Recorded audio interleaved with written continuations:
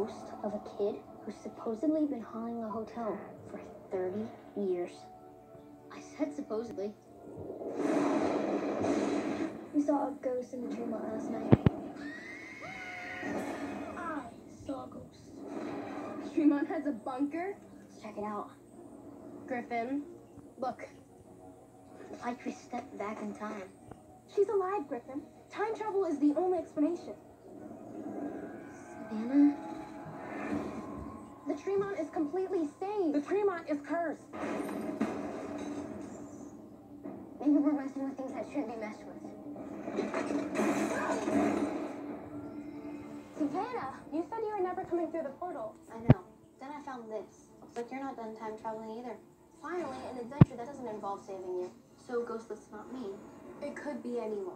There's only one way